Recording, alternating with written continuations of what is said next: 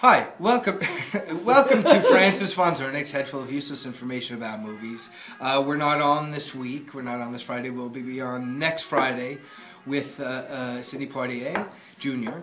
And I'm at Thanksgiving dinner right now, and I'm with family and friends. I'm going to ask everybody a question. When you think, when you're around the holidays, when you think of the holidays, what is the first movie that comes to your mind, and briefly why? And I'm going to first ask my sister Danielle, who's been on the show. Everybody's been on the show, almost. Okay. Stella. Yeah. Not yet. Okay, so honestly, I think about Family Stone. Oh yeah. And I think of Christmas Story and Love Actually. Okay, Family Stone. Yeah. Why? Quickly. Well, Family Stone because I think it's a very unexpected movie. And we've watched it at your house on Christmas Eve a couple of times, and it's a lot better than you ever think it's going to be. It's true. It's such a yeah. Yeah, he's a pretty strong guy. He is. Yeah. Anyway. So all right. I'm glad you picked that. Yeah, I know. Who also been on the show, Michelle Mulroney. What about you? Well, the first one that comes to mind is James and I talked about this recently. Inn of the Sixth Happiness. It's yeah. movie, and it was always on in England. You know, in the lead up to Christmas.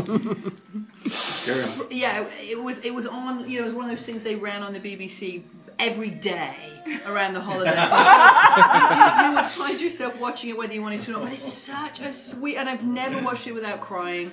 And Ingrid Bergman is kind of like this. It's her in her peak, and she's kind of stunning and beautiful. And it's all about these little Chinese children, and their feet are bound. And I remember just thinking, oh my God, it'll be so whoa, their feet are bound. Well, the women. She runs an orphanage. The girls' feet. Why are their feet bound? Concubines. Yeah. Okay. I didn't know that. She's going to free them, and she's going to free them. Women. Yeah. And she's a nun, and she's sort of torn between duty and sort of doing what's right politically, and she cries through she has a tear sitting on the edge of her chin for 3 hours, and it never falls. But she's misty-eyed, and it's so sort of warm and. What's the title again? The Inn of the Sixth Happiness. The Inn of the. Okay, all right. It's really. Why? Maybe we should watch it this year. Okay, go to Kieran. All right, Kieran Mulroney. Hello. It's the classic. It's the one that will probably come to everybody's mind, but. There's an asterisk. Bullworth. No. It's a Wonderful Life. Okay. But hang on a second. So good. The one that comes to my mind first is the It's a Wonderful Life starring Marlo Thomas. No. Are you? This is I've a seen true story. It was a TV movie. It was made for television in probably 1980, 79 or 80. Oh, post that girl. Yeah, no. Like around. Yes, when like she was moving into more serious roles. And Marlo Thomas. It was actually I saw the Marlo Thomas version of It's a Wonderful Life made for TV before I ever saw It's a Wonderful Life. The actual amazing. And it's the version that comes to mind at the holidays. Funny. Is Marlo Thomas is the female George Bailey. Oh, I do remember. And it was the time and the place that you saw it. How old were you? Did you see it on TV? Yeah, TV. I was probably I don't know. 10. Do you remember? 10, were you 10 alone? Was it one of those TV experiences? No, but you know what I mean. I wasn't alone. Yeah, and I can tell you that I'm sure that it was on a black and white TV. The color TV was downstairs. The upstairs TV, and I think it was kind of great. I mean, I think the story holds up no matter what you do to it. And it was in the ERA era and the Title IX, the girls playing soccer and baseball and the Equal Rights Amendment stuff. So it was like women's power. It was like feminism. It was actually sort of a feminist remake of the great classic. So like King Kong remake was kind of a feminist remake with Jessica Lange. That one. Not the new one. The Jessica Lange, John Guillermin. Yeah. Okay. Yeah. All right. Yeah. Which I don't think of at the holidays. Well, it's you not might want to rethink that. It's not for me a holiday. Okay, and then look. Okay. Okay. What's your name? Stella. And what school do you... No, I'm kidding. Okay. And this is, in case this is Stella, this is Kieran and Michelle's daughter. That's great. Okay. Right. A Christmas Story. Yay! You know, they made a part 2. I don't know what that's about. New Year's? But I think it's written by the same guy, or did he pass away? I have no idea. Gene Shepard? Yeah. I don't know. I think maybe he Nobody- needs, he nobody needs knows. him when he got caught in the mortgage trap. Nobody cares about the writer. It doesn't matter. Okay, Move yeah, on, move you're on. right. I forgot about that. Yeah. Why? I'm sorry. Christmas. Because it's the first Christmas movie I remember watching. Yeah, pretty much. Just. Do you remember where you were when you first saw it? I think I was with my cousin and my uncle. And in a living room? Was it during the day, at night? It sounds like weird questions, but. In a living room at night, just on a couch. No. And so every time you see it, does it give you that kind of goosebumps in a weird way? It gives and you that. when I still believed in Santa, and when because when you're a kid, Christmas is the most special. So thinking back to the times when it was really the best thing ever. Yeah. So that's and now nice. Thanksgiving is the best, right? Yeah, because food. Because food. Thank you, Stella. That was actually nice. That was lovely. Thank you. James Fearnley, who's also been on the show. And it was a great episode. You should go back and listen to the episode. He was a really great guest. Well, you're going to have to help me here because I don't okay. know if the James Bond films were after the Queen's speech on Christmas Day, or if they came out on Boxing Day. They feel like they were Boxing Day to me. They feel like they were Boxing But Day. if that feels like Christmas, it doesn't Yeah, matter. definitely Christmas. I've only missed Definitely Christmas it's by Christmas 24 hours. So. Yeah. I don't think it has to be that that was you always see the it Boxing before. Day thing. Let the man was speak. Bond. So, and any James Bond film is a Christmas film for me. Oh, well, yeah. From the first one to the last one that they made. Skyfall. That's interesting. I know Talk about the priest hole. Oh God, that was so weird. What? Skyfall priest hole. It's a different. I didn't. In the new Bond film, there's all priest hole things. It's a Not what you're priest hole. thinking. It's not what you're Okay, thinking. all right, but is that along the lines of Dr. All the double entendres? That No, believe it or not. No. That's the new modern, hi, I'm Holy Priest Hole. Yes, come down my priest hole. Yes.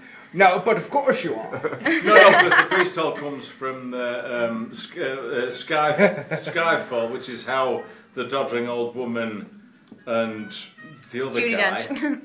Okay. Judy Dench. The doddering old The woman. doddering old guy, which is Kincaid. Albert Finney. Oh, he's back. He's working. Oh, but Albert Finney's in it? But basically, I'm going to just say it very quickly. Yeah. In Skyfall, they end up going back to the birthplace of James Bond. In Oh, a time okay. travel And- sequence? and- In a time travel sequence? No, it's like Unfortunately, the no. house In a where he flashback. was born. In the But house it's where he so was born. CGI, isn't it? The way And it then, sits so and there's lightly on the in landscape. England, Yeah. there were priest holes, which were underground tunnels that would take people from The Reformation. during the Reformation. Oh, high okay. priests, and they Priest would get holes. them out. Okay, all So right. it's not the rest. That's my, okay. Could be the restoration. Just to be clear. We don't know if it's the Reformation. All right, I want to get back to that, but I don't know if we're running out of time, so I want to go to the wonderful Irene Fearnley, who was also on with her sister Martha, and it was a fantastic show as well. All the shows were really Apparently ours Yeah. was very Yeah. No. Hey. Yeah, except, no, I didn't.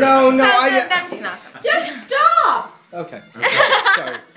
Okay, the movie that I think of is always Love Actually, because we watch yeah. it literally every year, and even last year when we didn't watch it at your house, but me and Martha, you gave it to us, and me and Martha, we both ran into the kitchen and got Love Actually. Like, we ran back, and we're like, they gotta not find out we're watching this movie Oh. on Christmas Day. And so, Who's your favourite storyline in Love Actually? I have some favourites. Oh, the I- Kieran Knightley one.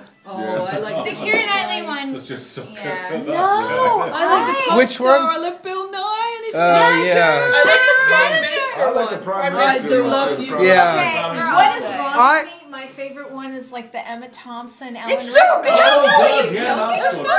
She's With perfect. Joni Mitchell and Yeah. then She's perfect. getting The necklace and the whole It's the ending. It's the beating heart of the film, for crying out loud. It is. She's kinda perfect. Yeah. But she has that scene. I know. No, I she can't. oh, that is About it. my favorite, and I'll talk about this later. Hi, how you doing? My is the one with the Portuguese Oh yeah. woman and Colin Firth. Oh yeah. Where they go off and spend some money in Spain. No, when And then he comes into her restaurant his girlfriend cheats on him, he runs away. And she's a maid. And then the guy who's in love with Kieran Knightley, who's now on That's a nice one, too. Oh, yeah, I can't With take the it note. seriously. But, okay, you know what? What is wrong with his lips? He needs chapstick. She's in love with I know. and he's adorable, and then she settles down with somebody else. We should actually she's responsible help for him. And, We should find All out right. how to help He needs him. hydration. Thank you very much. We'll see you next week. What about you? What about yours? Yeah, what about the Swedish one we watched? You know, I've actually never seen a movie before. A movie? No, never. This is all baloney. This whole show. Come on, give us your movie. Favorite, Chris, the one, Die Hard, for some reason. I know it's stupid, but I like that whole. I mean, obviously, Love Actually and Miracle on 34th Street, for sure. Yeah. But for some reason, to go in another direction, Die Hard and Joel Silver movies. He used a lot of that in Lethal Weapon and movies like this, where he puts it during Christmas, and it gets you in that kind of frame of mind, in that emotional place, so it becomes more epic and bigger. And so that he can release it during the holidays where there's more money to be made. Well, that might be the case, but it works. It does something to me. And when I see the first Die Hard, I get that little Christmas feeling and stuff. That's it. And it's like an epic, incredible, one of the all-time great action-adventure masterpieces that were ever made. John McTiernan is a fantastic director. So I think I'm going to say that. I love it. And Tron. No. All right, thank you very much, and we'll see you next week.